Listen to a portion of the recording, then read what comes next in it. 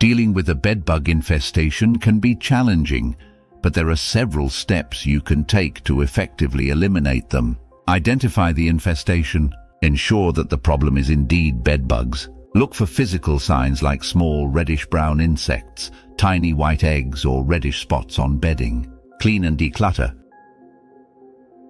Reduce hiding places for bedbugs by decluttering your space. Vacuum regularly and wash all bedding, curtains, and clothing in hot water. Dry them on the highest dryer setting.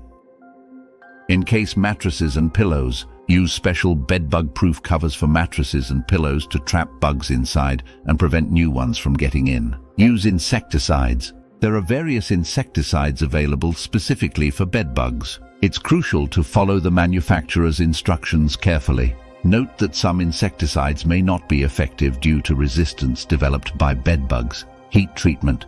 Bedbugs are sensitive to extreme temperatures. Professional heat treatments can be effective but can be expensive. Cold treatment. Items that can't be washed can often be treated by placing them in a freezer at 0 degrees Fahrenheit for at least 4 days. Monitor and repeat.